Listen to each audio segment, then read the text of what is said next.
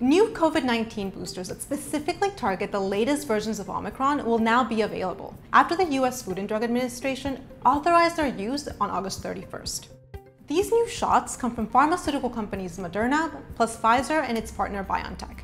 But there's a key step in the normal FDA decision-making process that was skipped this time around. Here's how these new shots differ from the original doses and when you can expect to get them. Unlike all previously authorized COVID vaccines, these new shots haven't completed human clinical trials. That means their initial authorization depended on data from studies on mice, tests from shots that targeted an earlier Omicron subvariant, plus the safety and efficacy record of the original shots. Rolling out vaccines without clinical trials isn't an entirely new concept.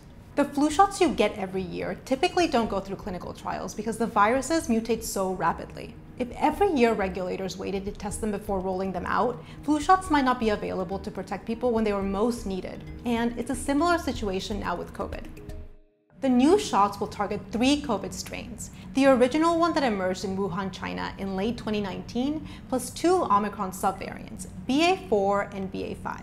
In recent months, these newer Omicron subvariants have become the dominant forms in the US, in large part because they've gotten so good at evading antibodies. What's in these new booster shots is essentially the same as what was in the original shots, except for modifications that target the Omicron subvariants, so regulators felt comfortable rolling them out. The potential for fall and winter surges adds urgency to updating the currently available shots, which have been shown to be less effective against Omicron.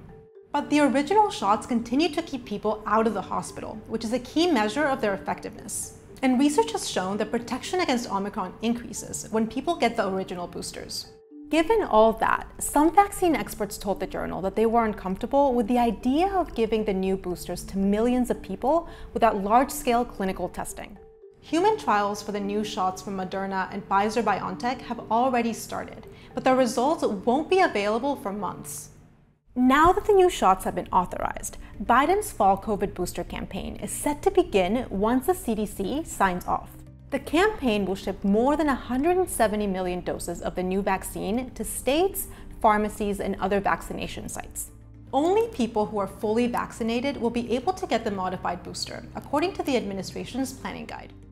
Anyone 12 and older can get the shot from Pfizer. For Moderna's, you'll need to be at least 18 years old. Each person would get 1 shot of the new booster at least 2 months after their last jab. The booster campaign is expected to face challenges, including people just being tired of taking COVID vaccines. Health officials hope that by combining the rollout of the new boosters with annual flu shots will increase the COVID vaccination rates. Plus, we're dealing with a virus that keeps mutating, setting us up to need additional vaccine updates in the future.